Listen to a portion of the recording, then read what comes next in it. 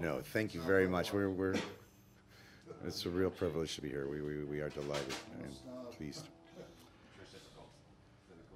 We're sorry we're so difficult to work with, though, because we are all prima donnas. It's prima donnae, I think. Plural. Hello out there in internet land.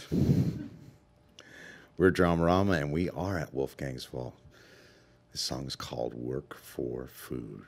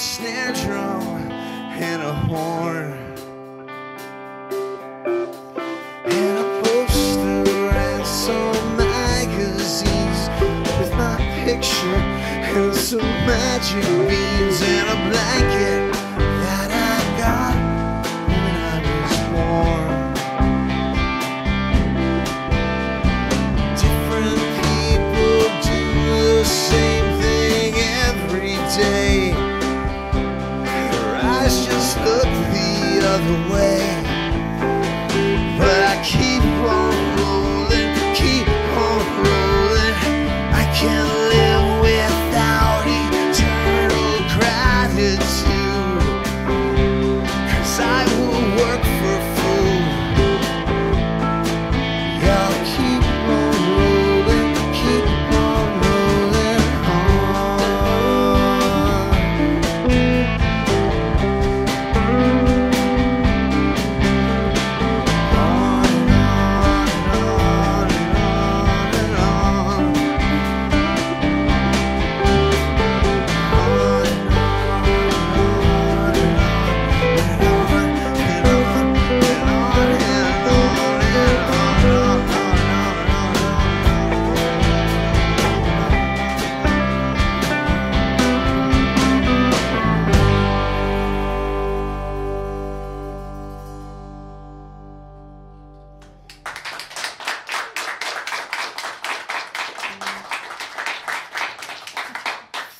very much. This one's called Up to Here.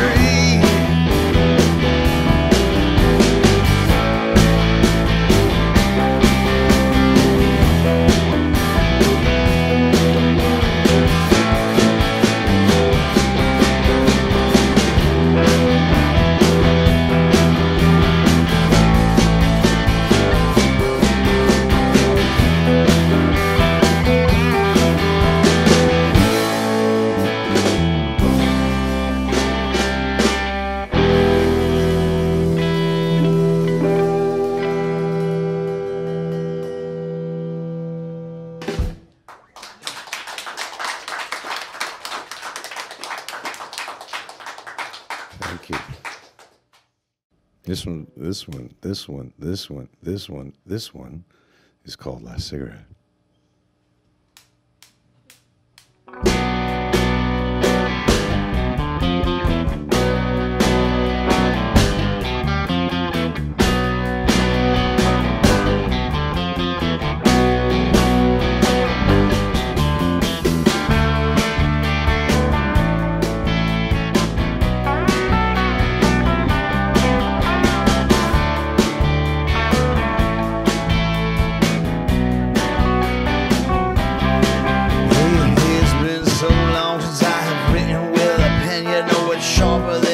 day, but I don't feel like Earl Flynn.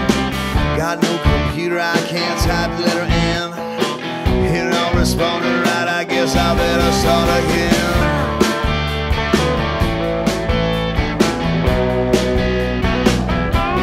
Well, let's pretend this fella's hungry, got a dozen mouths to feed. He asked for money for a bus pass and a heart bleeds. And I throw him $1, it's exactly what he needs to get another jug of Thunderbird and I drink. But he asked me for last cigarette, last cigarette, last cigarette, one before I go to bed.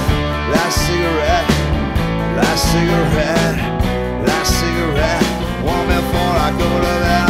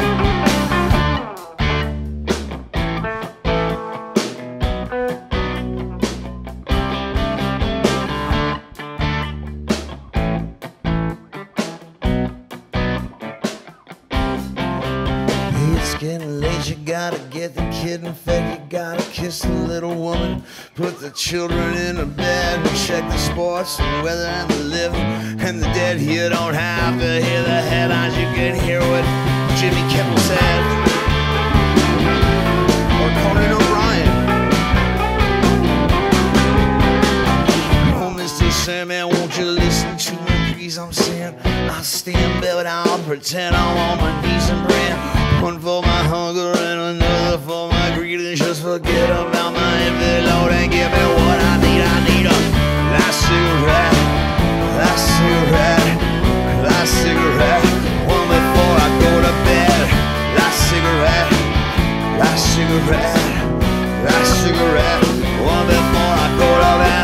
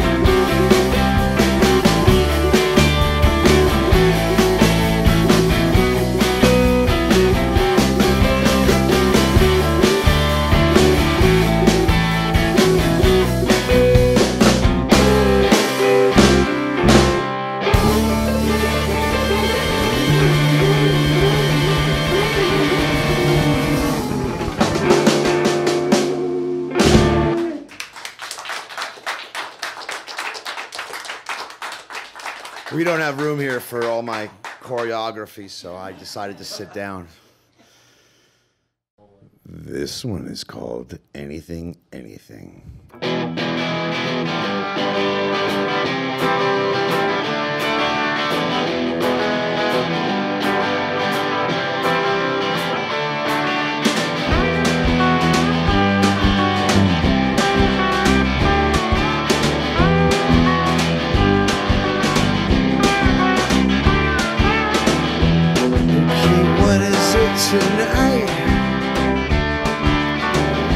Please just tell me what the hell is wrong.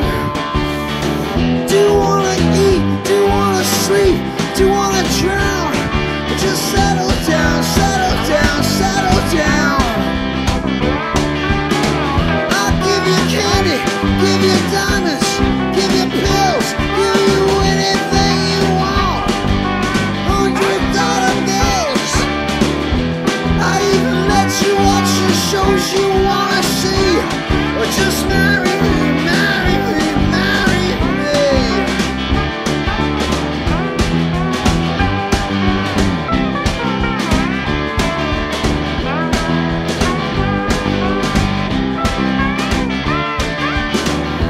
Okay, what is it tonight?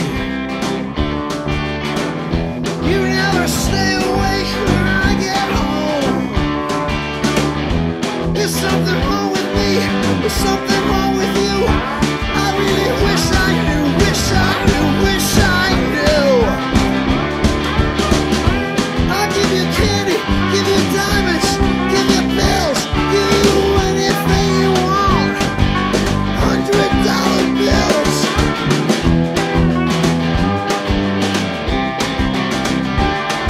You marry me, marry me, marry me.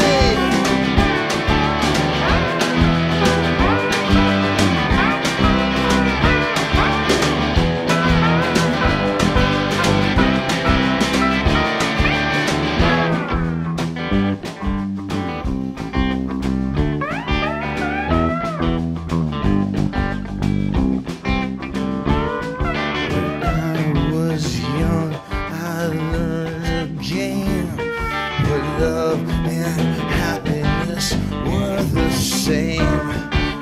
Now I'm older and I don't play.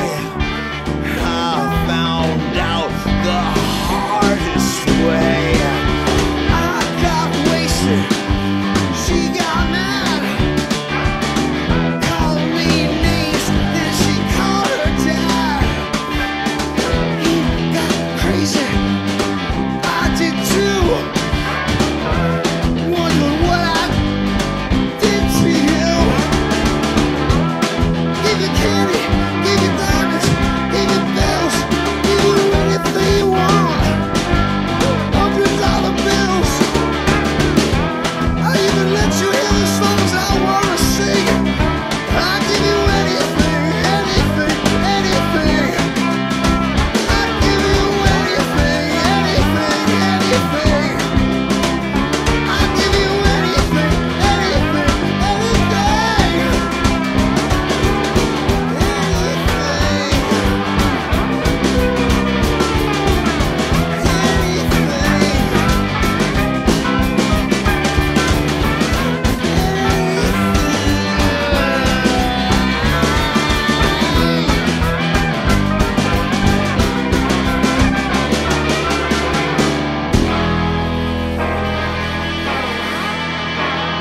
Thank you so much from Wolfgang's Vault.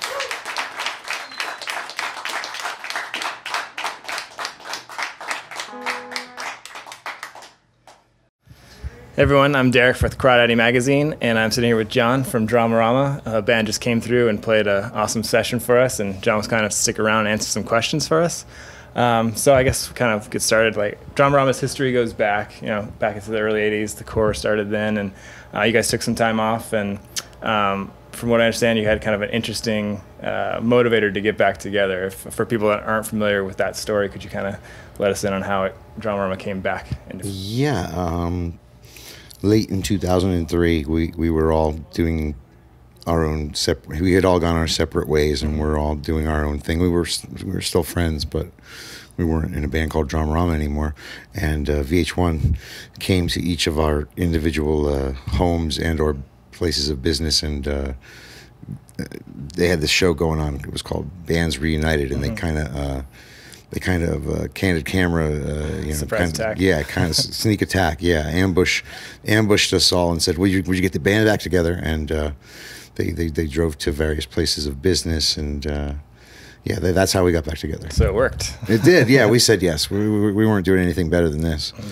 And so that kind of led to you guys recorded a new record, Everybody Dies, in 2005. And then are you any plans to record now? You have a new record on the way? Or? We do. In fact, one of the songs we played at our Wolfgang's Vault session is planned for the new release. The new release. Yeah, a release is good because it's not a record anymore. Yeah, I know.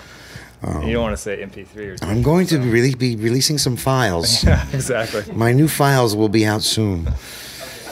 But yeah, we have new recordings and new songs and. Is there a date set for that or? No, unfortunately not. We'll be on the lookout. I'm hoping that the calendar year of 2011 will bring us a new release. So what was it like getting back together after taking some time off? I know you guys kind of played intermittently with each other, but as far as calling it Dramarama again, after taking time off, what was that experience like getting back into the studio for Everybody Dies? I don't think the studio was as different as playing on stage. Maybe we played this one concert one of the first big concerts that we played was a festival for. It was called Flashback or something like that. Flashback to the Future, and it was The Cure, Duran Duran, Echo and the Bunnymen, Psychedelic Furs. It was a long list of That's a great lineup. It was, and we were really proud to be invited, but we didn't expect the kind of reaction that we got from the audience when we played. So that was, I think, enough to keep us going and have us, convince us that this was a good thing to continue. Yeah. Cool. So what would you say for this new record, these new songs that you're working on, as far as your sound, as Dramarama's sound, what would you say is the biggest change from, say, where you started at Cinema Verite to these new things? Aside from my voice getting deeper and raspier, I don't think there really is a great deal of change in what it's the same path we're going down that we started on, and it's guitars, bass, drums, and yeah. What about on the industry side, like having grown in this industry, what would you say is the biggest shift as far as how the music world works as a band within everything that's changed from where you started to where you are now? Well, obviously the delivery system, which we've already touched on. Yeah, it's when we started the band, we went to a factory and made a 45 ourselves, and then we made a 12-inch ourselves, and we paid for the manufacturing, and we put it out ourselves. At the time, it wasn't as common as it has become in the digital age for people who are, and now everybody is releasing their own recordings, and the technology has made it a lot easier for people to do it. But what I find is really strange, at least for me, is the commercials. All the bands in commercials and advertisements. I mean, there've always been music in commercials, but now it's like the way to get your song launched is to get it in a brand. Yeah. I feel like TV commercials, films, that's like the new radio. Like that's where bands break nowadays. So. It absolutely is. I think it had everything to do with what Phoenix did last year, the year before. Yeah, cool. So I know that the band is very closely tied to anything which you played for us, and it still sounds fresh and great. And so I guess maybe that already answers my question, but what's your relationship today with that song? Is it something you feel like obligation to play, or you still get a kick out of playing it? It's fun to play any song. It's miraculous that anybody ever knows a song that you wrote. That speaking in my case, that I wrote.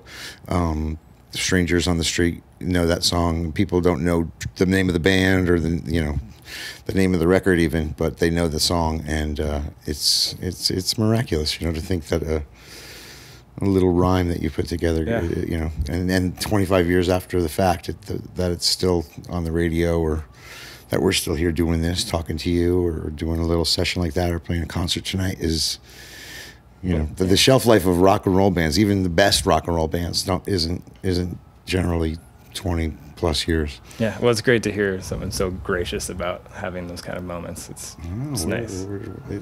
I always say it's easier to win the lottery than it is to make a living being in a rock and roll band. Oh, I believe it. So I guess you guys are on tour now and playing dates. What can fans expect from a Dramarama show in 2011? It's old, new. You know, we don't use a set list. We kind of just we have 4 or 5 hours worth of music that we can play, and any given night we'll play as much as we can squeeze in there. Awesome. Well, from the vault session that you guys did for us, it's an indication that's definitely worth checking out. So be sure to do that. Dramarama. They'll have tour dates available on their site. You can check the vault session out for great songs. John, thanks for coming in, and to the rest of the band, thank you guys. And yeah, be sure to watch the rest of the songs. Thank you, sir. Thanks.